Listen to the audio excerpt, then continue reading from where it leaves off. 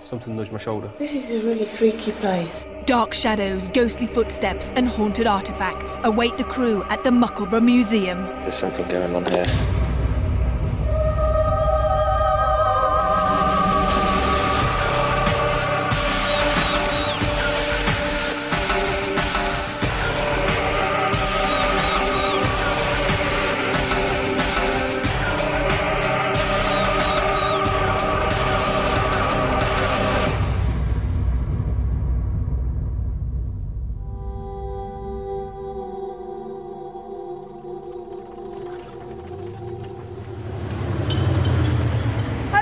Welcome to Most Haunted.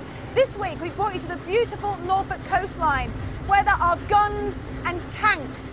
These pieces of machinery have helped to save many people in battle and supposedly they have ghosts all of their own.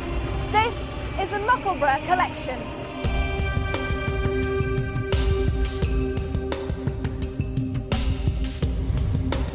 The Muckleburgh collection is situated in Weybourne, Norfolk. Weybourne has always been a military village. It has been a base for large numbers of troops during the wars of 1588, 1914 and 1938. The collection was started by Berry Savary and his son Michael.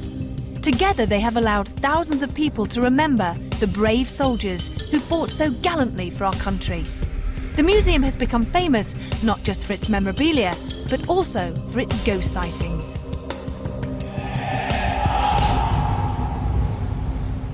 The area around here is full of natural harbours, and because of that it's always been a defended position, because these harbours of course bring invaders, the Romans, the Saxons, and they believe that also Vikings landed here on this very spot. So there's always been soldiers' camps around here.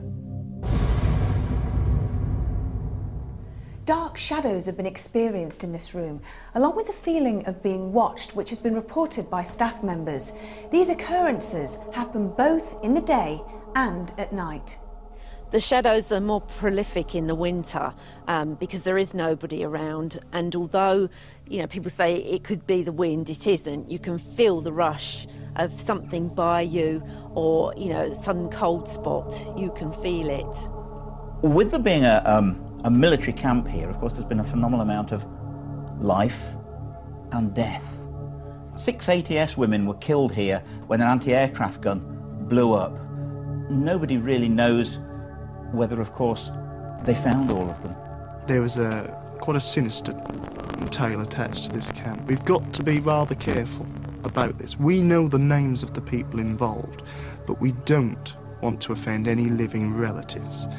But according to newspaper cuttings that we found in the archive, should I say, there was a suspicious death here, and it involved a Royal Artillery sergeant. A case where there was a suspicious death of his wife. He returned to his home on some leave. There was a large trunk. It was opened, and her body was found inside the trunk. This desk and chair was Berry Savary's, and the present employees refuse to sit here because it's always icy cold and has an eerie feeling, and the resident dog, Holly, won't come anywhere near it. Another strange thing that's happened in this office is that Berry Savary used to have a beautiful picture up here on the wall. It was his favourite. Now the current manager then took down that photograph and replaced it with a new one. As soon as the new one went up, it crashed down with no logical explanation. Berry loved this place with a passion. He spent almost 24 hours here every day, every single day of his last few years, and he loved it, and I know that he is still here, definitely. He flew with no less than Douglas Bader. This is Squadron Leader Berry Savary's hat. There's his scrapbooks, there's everything to do with him here. And people believe that because he loved this place so much, this place that he set up, that he still visits. He still comes back to this place to oversee what's going on.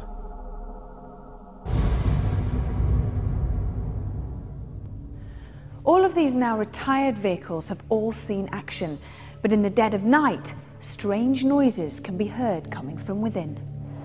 Voices of soldiers have been heard coming from inside this tank, and cries of anguish have been heard coming from here. People have claimed they've heard moans and groans from the rear of the ambulance, for example.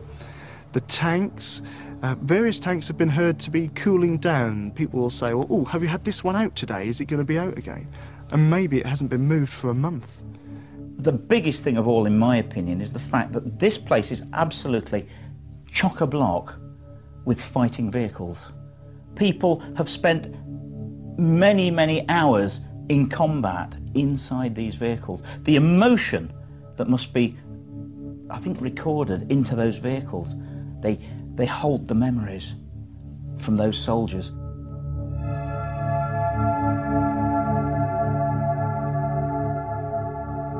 Having spent time getting to know the layout of the museum and also listening to various eyewitness accounts of ghost sightings, Phil Wyman, our paranormal investigator, felt sure we were in for an interesting night. Do you think tanks and planes can actually hold on to the memories and almost replay them? Well, if you go along with the idea of the stone tape theory, which basically means any object can absorb energies from a past era, for instance, and then replay them under certain circumstances, then I think that's quite possible, yes. Do you think it's a bit strange that the resident dog, Holly, won't go near Berry Savoury's desk, or in fact any of the residents here don't like it? I think it's strange, but it's not too uncommon, actually, with animals. If they associate perhaps paranormal activity with a certain area, they tend to stay out of that area. What about the picture as well that apparently fell off the wall? That's quite interesting.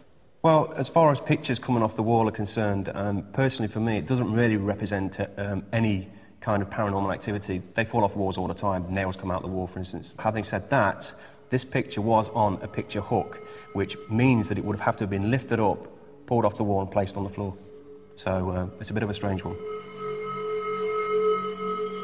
Museums are interesting at the best of times, but once daylight has gone and visitors have left, the whole building takes on a different feel.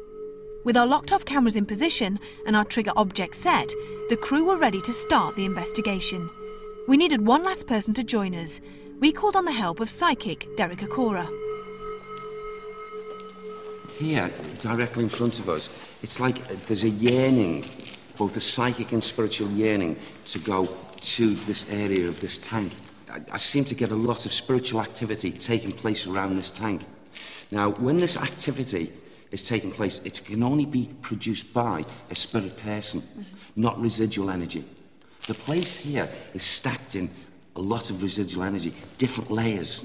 But here, I feel as if there's a great deal of, with this particular tank, and seems to be centered here, it seems to be going from that area over to here. So, in this area alone, I feel if someone was actually walking or tending something, walked into this hangar, they would probably be met by noises, without a doubt, because this individual man would make the noise. I know it most definitely is an American soul. He's not English. And most definitely, he would be very strongly linked here. Is he a benign spirit, or is there any sort of nastiness about him? No, there's nothing nasty about this person.